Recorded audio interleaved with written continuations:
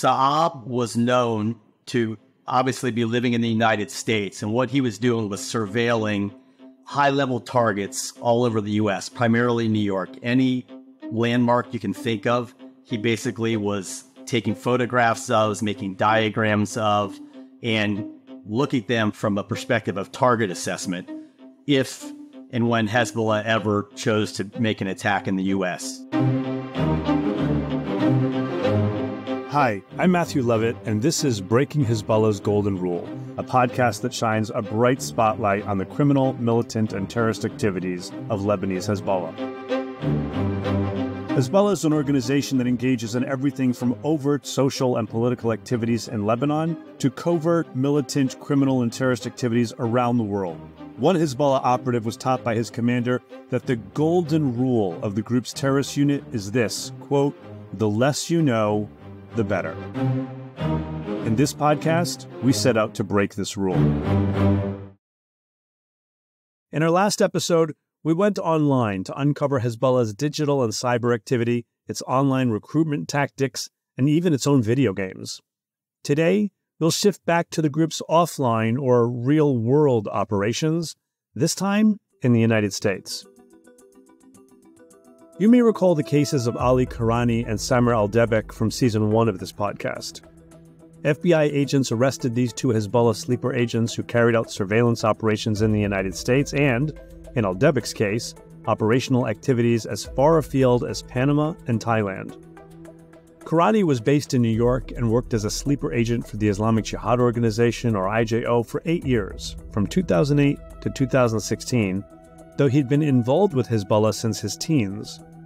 Hezbollah sought to take full advantage of Karani's family connections in Canada and his U.S. residency. After immigrating to the U.S., Karani applied for naturalization and then a passport, which allowed him to begin taking international trips as instructed by his Hezbollah handlers. On May 3, 2009, Karani traveled to Guangzhou, China to, quote, develop relationships that the IJO could rely on to obtain ammonium nitrate to be used as an explosive precursor chemical. Yet again, we see Hezbollah's modus operandi of procuring ammonium nitrate to make bombs. Keep that in mind. We'll circle back to this shortly.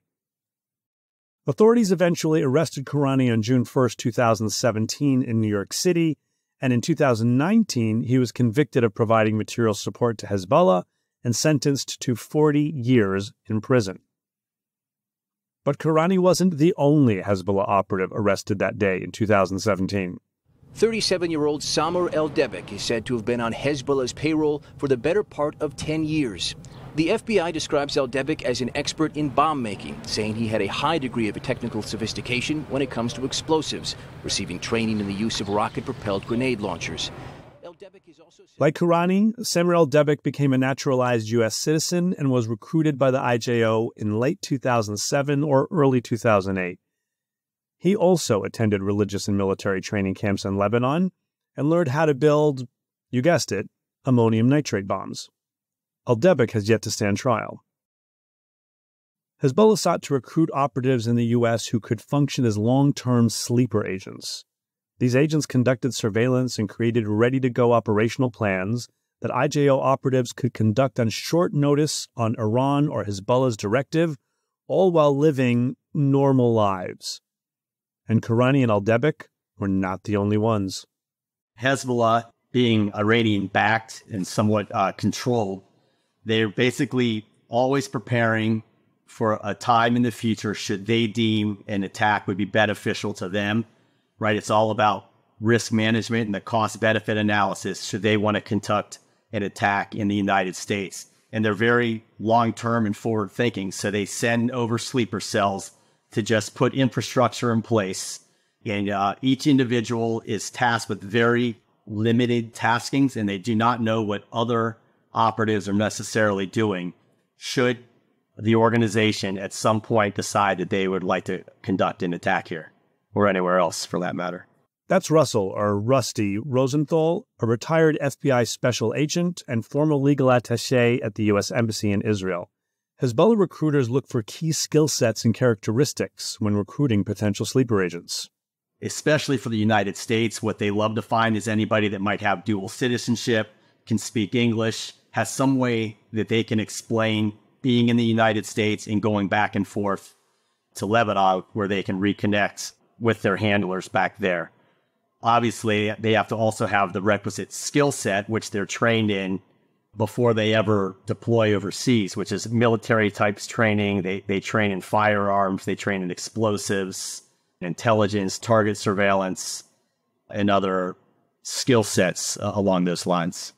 Even Karani himself told FBI agents that he thought the IJO recruited him because of his education and residency in the U.S., which helped qualify him as a sleeper candidate. In June, as I'm sure most of you are aware, according to published criminal complaints, 2 individuals conducting activities on behalf of Hezbollah were arrested here inside the United States. And those arrests serve as a stark reminder of Hezbollah's global attack infrastructure, as well as the group's aspiration, potentially, to carry out attacks here in the homeland. It's our assessment that Hezbollah is determined to give itself a potential homeland option as a critical component of its terrorism playbook.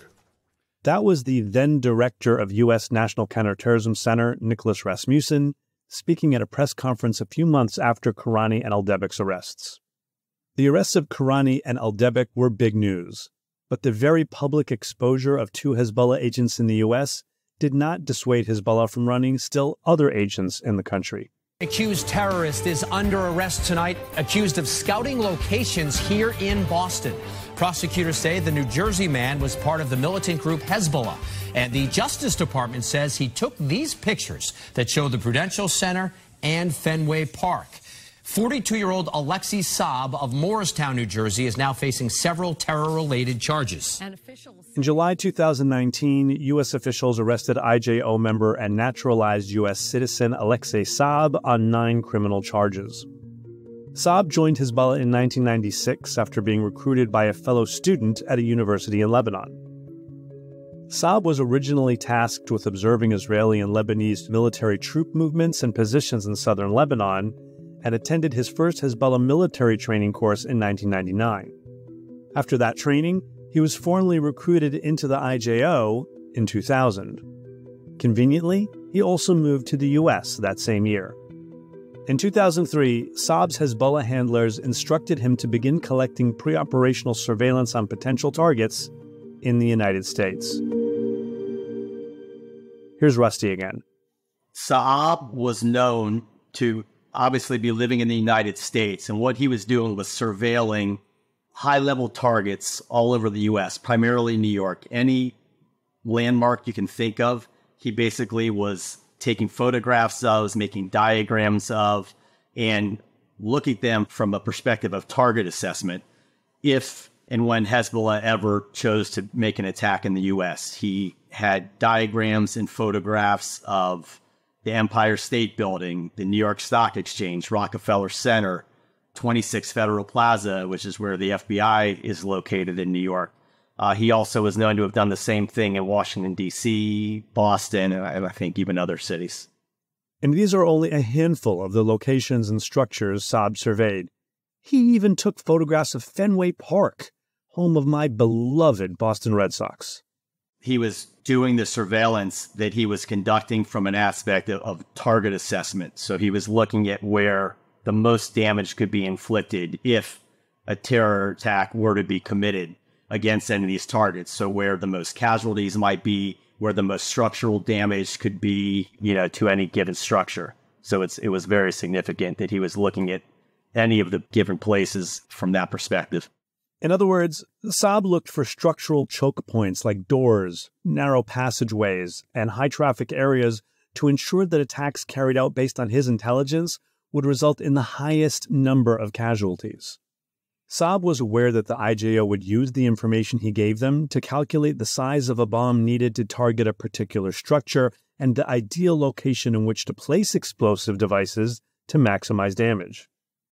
In between his surveillance operations in the U.S., Saab periodically traveled back to Lebanon, where he received still more Hezbollah training. He learned advanced surveillance skills, became proficient in the use of various firearms, and trained to produce explosives. While in Lebanon, Saab also attempted to murder a man his handler said had spied for Israel. Saab and his field mentor, or trainer for operations, drove 15 minutes outside of Beirut and parked behind a white van in the middle of a field. Saab's field mentor then instructed him to reach underneath his seat, and he pulled out a plastic bag that contained a firearm and silencer. Saab was told to exit the car and shoot the man seated in the van, twice in the stomach and once in the head. Saab pointed the gun at the man in the van and pulled the trigger twice, but the gun never fired. Saab and his field mentor then fled the scene. Perhaps it was a test, or maybe the gun just jammed. Either way, when asked by his handler to murder a man suspected of spying on Hezbollah, Saab pulled the trigger. Twice. In April 2005, Saab flew back to the United States with a stopover in Turkey after one of his trips back to Lebanon. At the Istanbul airport, security officials detected explosive residue on Saab's clothing or luggage and interviewed him before allowing him to board his flight to New York. They let him go, but U.S. law enforcement officers interviewed him again upon his arrival at JFK Airport in New York.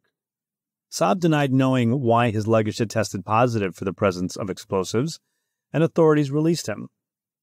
U.S. officials would later conclude that Saab had recently completed a round of Hezbollah training and explosives production before these flights.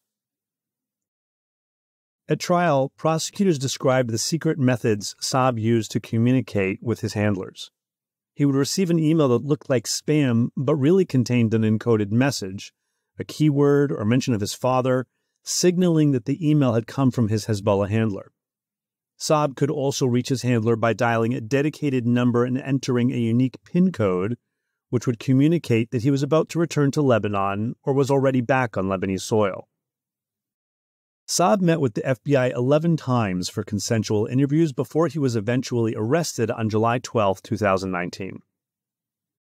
He was charged with 9 different criminal counts, which combined carried a maximum prison sentence of 105 years. But he was sentenced in May 2023 to just 12 years. He was convicted of receiving military-type training from Hezbollah, marriage fraud, and making false statements to authorities. The jury acquitted him of the most serious charge, providing material support to a terrorist organization. There is really no doubt that Saab provided such support to Hezbollah, but finding him guilty of such a charge is a factor of rules of evidence. In this case, prosecutors stipulated in a pretrial motion that Saab's relationship with Hezbollah had more or less ended by 2005. Apparently, the jury felt uncomfortable convicting Saab of crimes he carried out on behalf of a terrorist group in the 1990s and early aughts, when even the government stipulated that he more or less broke with the group about 15 years earlier. The Saab case is not the only one of its kind in the Western Hemisphere that's posed a challenge for prosecutors seeking to convict Hezbollah operatives caught by law enforcement. He was arrested on October 28, 2014, accused of terrorism for belonging to the Islamic terrorist organization Hezbollah. This is Muhammad Khaleb Hamdar of Lebanese origin who, at the time of his capture, traces of explosive materials were found in his hands, in addition to supplies for the manufacture of these at his home and photographs of the interior of the Jorge Chavez International Airport.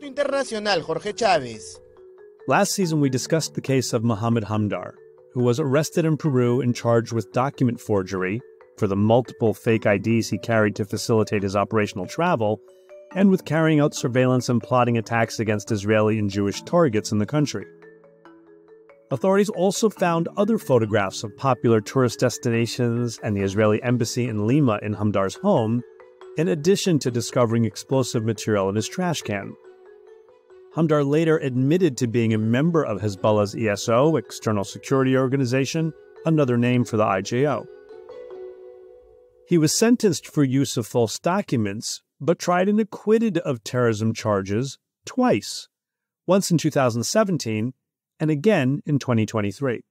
After his first acquittal, which was largely based on the court's decision to disregard his confession, the Peruvian government appealed the decision, overturned the acquittal, and sent the case back to be retried, saying the confession should not have been thrown out. Earlier this year, the court ignored the instruction to include Hamdar's confession, ruled it inadmissible, and acquitted him again. Cards on the table, I served as an expert witness in this trial in Lima, Peru, as I did in the Karani and Saab cases in the Southern District of New York. Of course, I am not a fact witness in such cases. I did not observe the defendants engaging in the crimes of which they are charged. I'm just the guy brought in to provide context about Hezbollah and its modus operandi, background on key events and people that come up in the course of the trial, that sort of thing. According to the American and Peruvian governments, Hamdar's role as a Hezbollah agent is a matter of fact. The U.S. Treasury Department noted in Hamdar's October 2016 designation that he admitted undertaking all of his activities in Peru at ESO's direction. Proving his guilt as a matter of law, however, has proven challenging. Now, some cases tied to Hezbollah operatives in the United States, like Saab, Karani, and Al-Debik, get heaps of media attention. Others fly under the radar.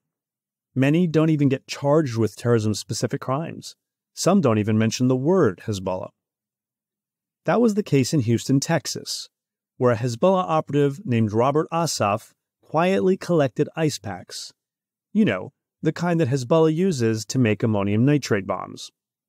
You'll recall that Hezbollah sent Ali Karani to China for the purpose of, how did the Department of Justice put it?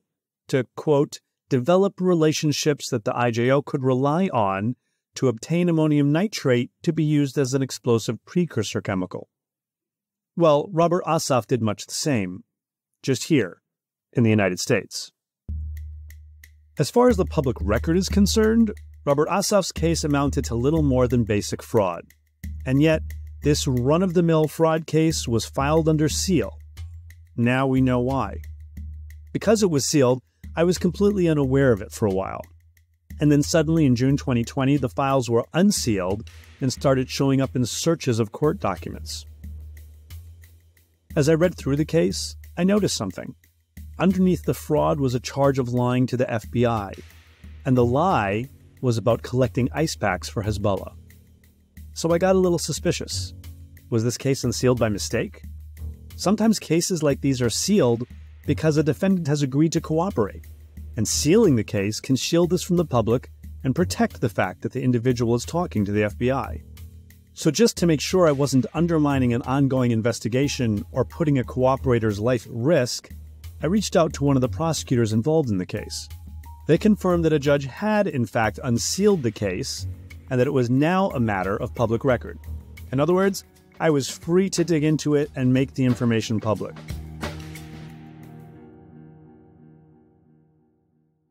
Though not widely known, the overwhelming majority of Hezbollah-related cases prosecuted in the United States do not involve terrorism charges, and often don't even mention Hezbollah by name. According to a study published by the George Washington University's Program on Extremism, among U.S. federal criminal cases from 1997 to 2020 that are publicly known to have a concrete link to Hezbollah, less than 15% of individuals were charged with providing material support to the group. This makes these Hezbollah-affiliated cases harder to uncover and requires diligent investigation on the part of researchers to see what the group is really up to in the United States. And the other 85% of Hezbollah-linked individuals in that study, they were charged with non-terrorism-related offenses, carrying much lighter sentences. So when you look at Hezbollah cases in the federal court districts, it's not going to be the traditional kind of material for the terrorism cases. Now, there are those in the dockets, but a lot of these cases are what we call non-terrorism charges for terrorism cases. So that would be cigarette smuggling in North Carolina, ice packs in Texas, false statements in California, and they generally aren't explicitly Hezbollah cases. That's Seamus Hughes, a senior research faculty member at the National Counterterrorism Innovation, Technology, and Education Center at the University of Nebraska. And the way you kind of figure out if they are is you really dive into it. It's never going to be in the first document that's filed, right? It's never going to be in the third document that's filed. It's going to be in the 100th document that's filed, on the 10th page, on a footnote, that type of thing. Seamus prowls through PACER, an electronic public access service for U.S. federal court documents, searching for national security and other newsworthy cases buried in this supposedly public access, but actually extremely non-user-friendly database of U.S. court cases. Seamus is the best of the best at this digital court file dumpster diving. Washingtonian magazine dubbed him, quote, the Pacer Whisperer.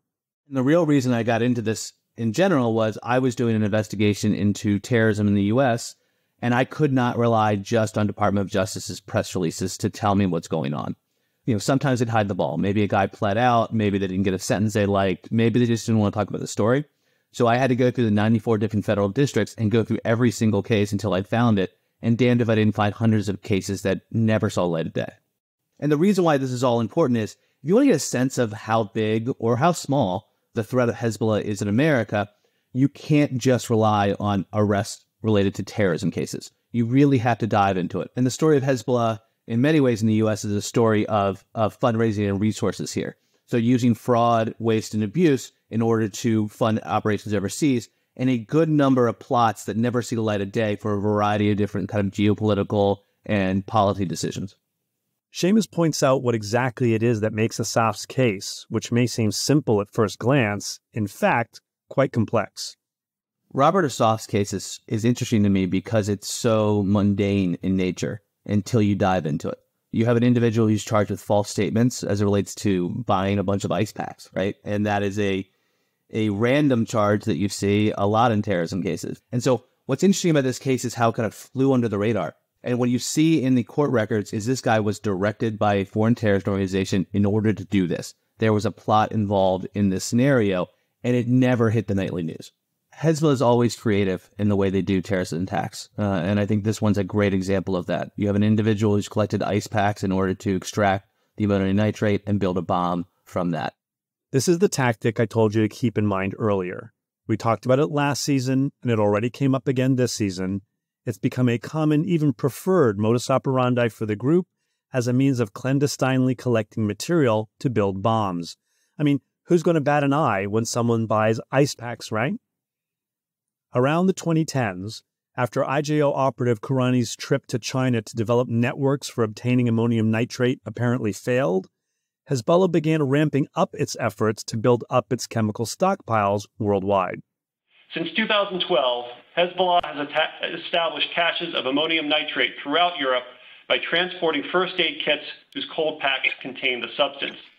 Today, I can reveal that such caches have been moved through Belgium to France, Greece, Italy, Spain, and Switzerland.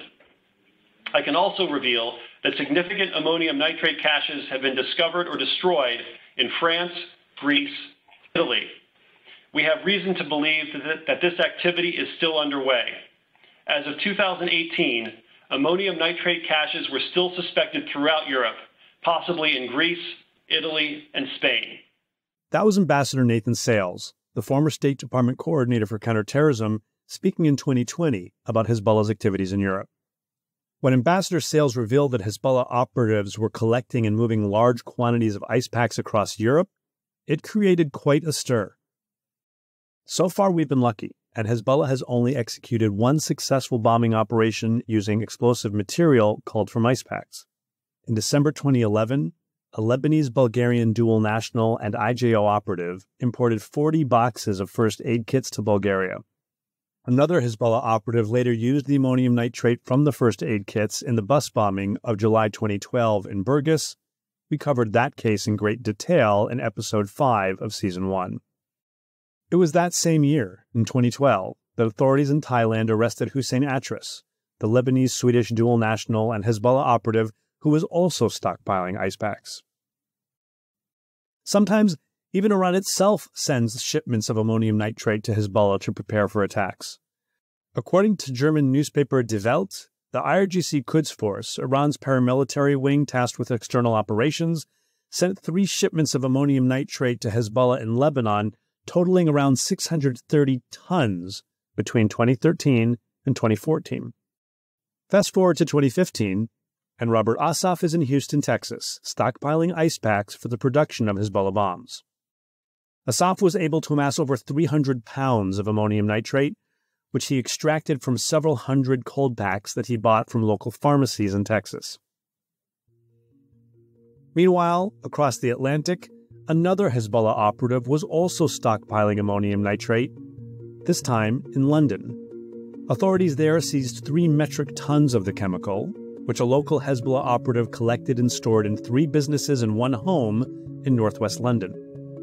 Following the bust, British authorities arrested a man in his 40s on suspicion of plotting a terrorist attack, but later released him without charges. Another parallel to the case in Texas, authorities in Britain also kept news of this operation under wraps until the newspaper The Telegraph released a report about the incident in June 2019. Perhaps not so coincidentally, Hezbollah ordered Asaf to destroy his ammonium nitrate stockpile in Houston in August 2015, just before MI5 and British police busted Hezbollah's illicit activity in London.